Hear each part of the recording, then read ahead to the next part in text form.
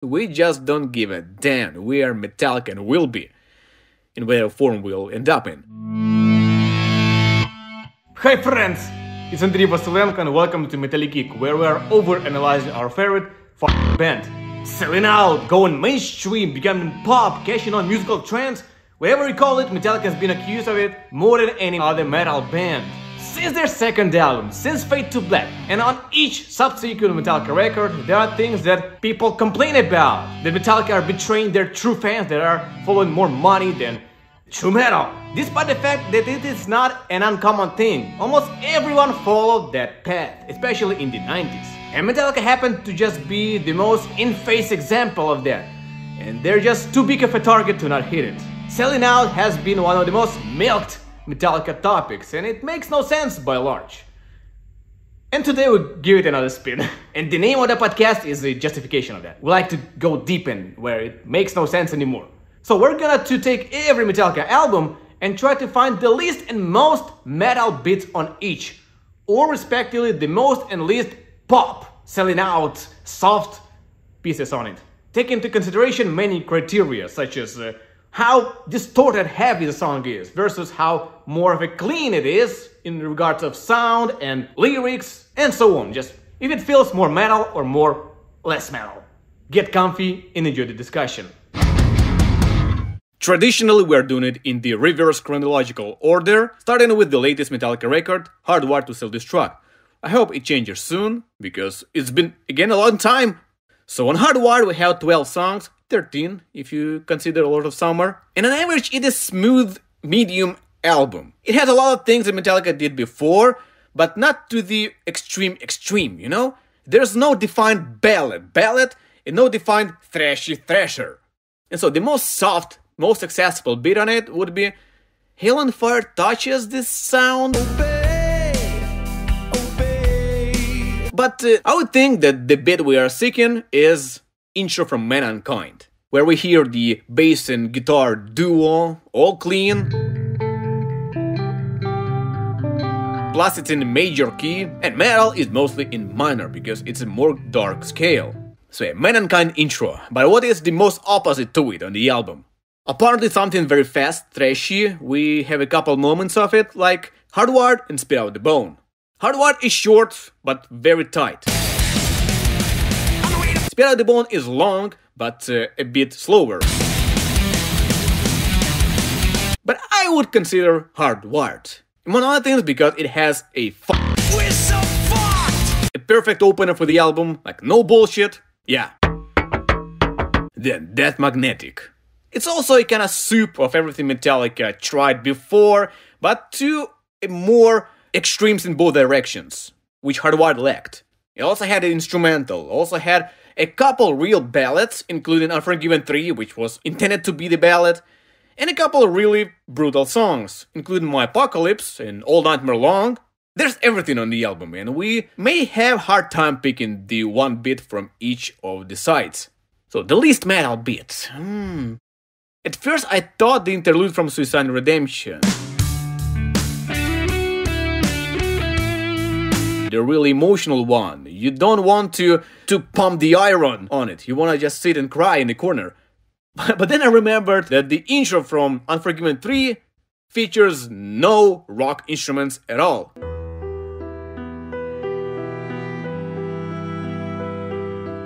It's piano, strings, and other stuff that is not like Metallica band members do, even though James played the piano on the record. And the least poppy, My Apocalypse, how about it? Is Darcy of 2000s. What makes me drift a little bit closer? Dead man takes the steering wheel.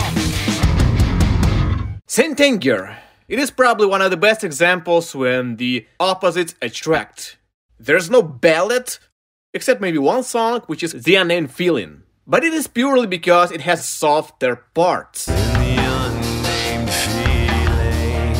And such sections are in the other songs. For example, in Saint Anger, the verse.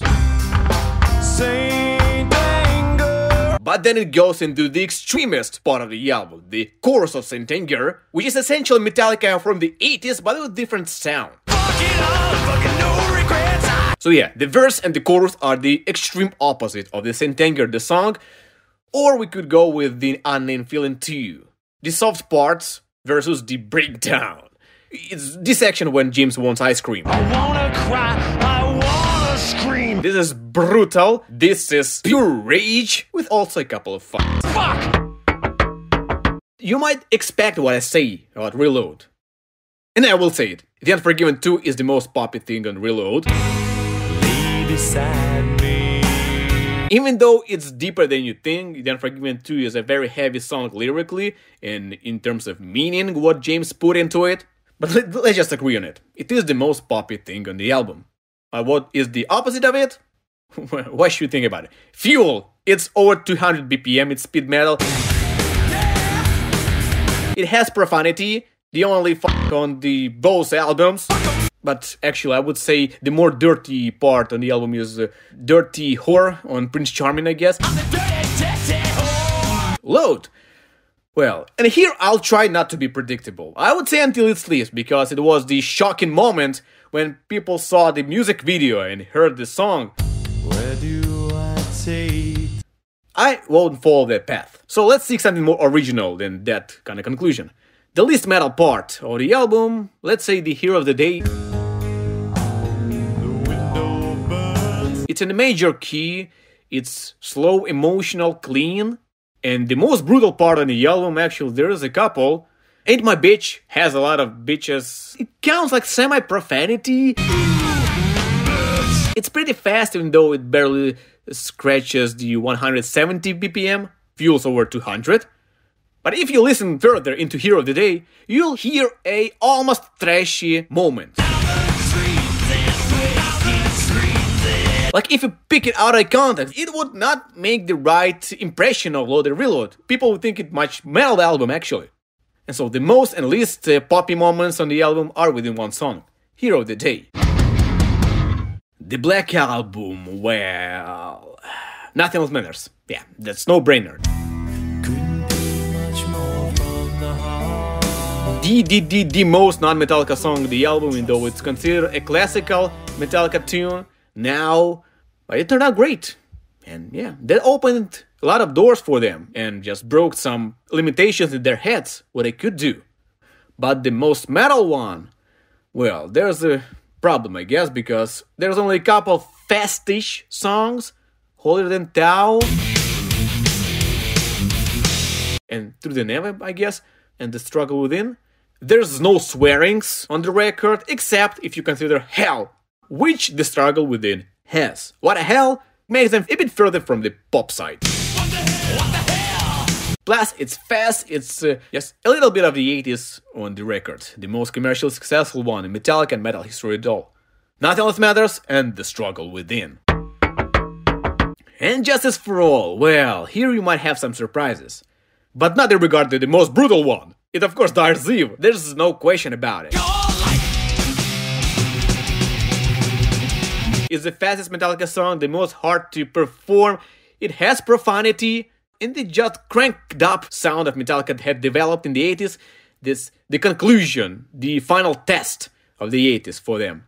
But what its antagonist, the most poppy one, there's nothing actually to consider it at full value, like one is a ballad, but it's literally half thrash. And the opening, even though it's full of clean guitar, This terrible silence stops in there. it's in uneven time signature, the subject is very heavy, very disturbing.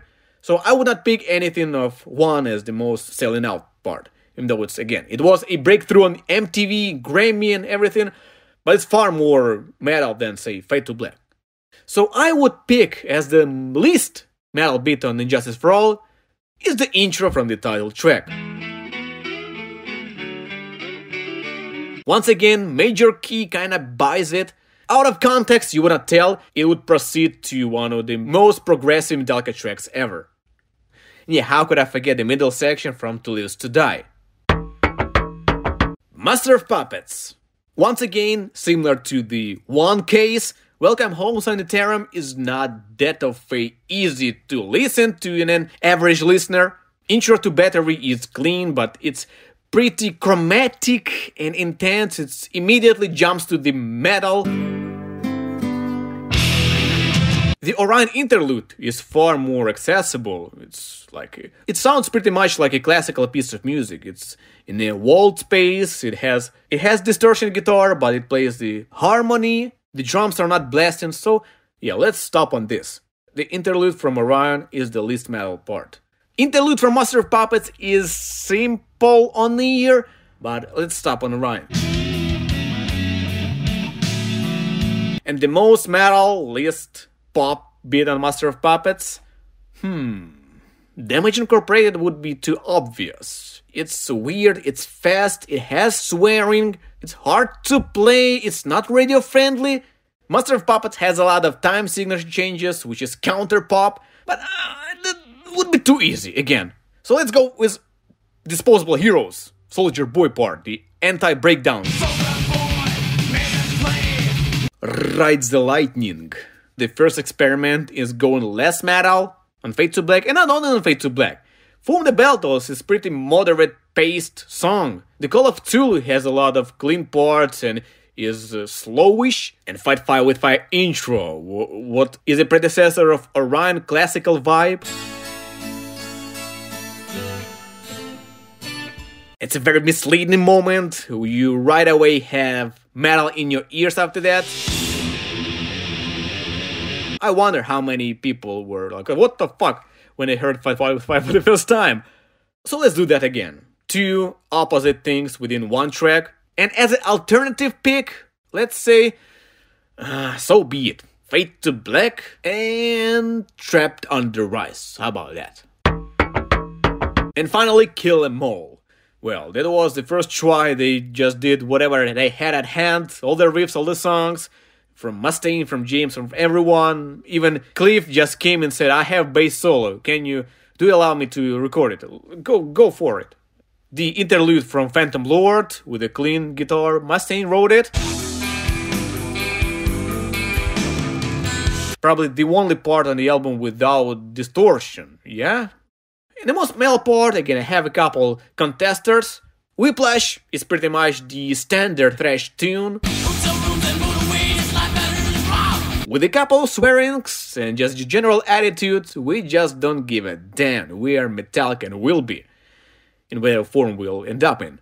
Or, alternatively, what could be more anti-pop than a freaking bass solo? Especially with the sound that Cliff Burton brought in, with all the musical twists and turns. It was definitely not a radio-friendly one. It was unheard of before, actually, to do such a composition, which was actually half improvisation. So yeah, Anesthesia is basically the first progressive track of Metallica, in all kinds of ways. In time signatures, in sound, its general attitude in composing. And what Cliff did on the stage with it, well, it cannot get more metal than that.